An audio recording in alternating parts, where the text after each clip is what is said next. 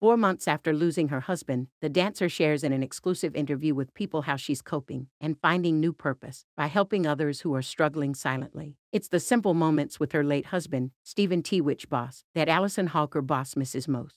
After a busy day at work, they'd often convene in the kitchen to cook dinner together. Stephen would hold my back every time I walked past him, she recalls to People in this week's issue. Then at the dining table with their daughters Weslie, 14, and Zaia, 3, and son Maddox, 7, we'd have so many random conversations. And there was so much laughter, the dancer and TV host continues. Our love was so real and so loud. We always told people our house was like a choreographed dance. On deck, 13, the beloved Ellen DeGeneres show DJ turned executive producer shocked fans and left loved ones reeling when he died by suicide at age 40. No one had any inkling that he was low. He didn't want people to know, says Allison, 35, in her first interview since her husband's death.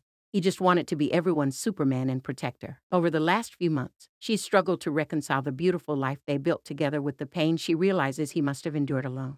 It's been really hard because I can't understand what was happening in that moment, says Allison, who first met Stephen in 2010 when they appeared as all-stars on Fox's competition series So You Think You Can Dance. When they wed 3 years later, Stephen adopted Weslie, Allison's daughter from a previous relationship. Today, she still grapples with a complex web of emotions, sorrow, disappointment, love, and anger. But as she works toward a place of peace, she's fueled by purpose. Stephen brought so much joy to this world, and he deserves to be remembered as the beautiful man he was, she says of continuing his legacy. Earlier this year, she launched the Move with Kindness Foundation in his honor to support mental health initiatives.